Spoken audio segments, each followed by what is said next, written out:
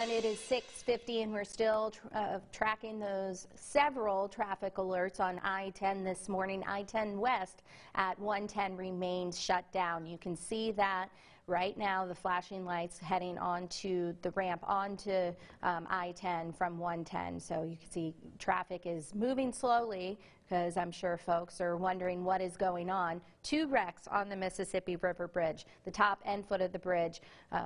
Vehicle recovery is underway. First responders are still on scene, and traffic is at a complete standstill. In fact, traffic is backing up past College at this point, and there's another wreck near Acadian on 110 or I-10 West, and the right lane is currently blocked. Haven't had an update on that one just yet, but if you are trying to seek an alternate route and head toward the old bridge, expect some traffic there as well. And don't forget that Old Perkins is closed at the Bayou Manchac Bridge through Saturday. So again, airline I-10 would be your best bet, but expect some delays on I-10. As you know, we'll keep you posted on this. Your traffic is sponsored by the Murphy Law Firm.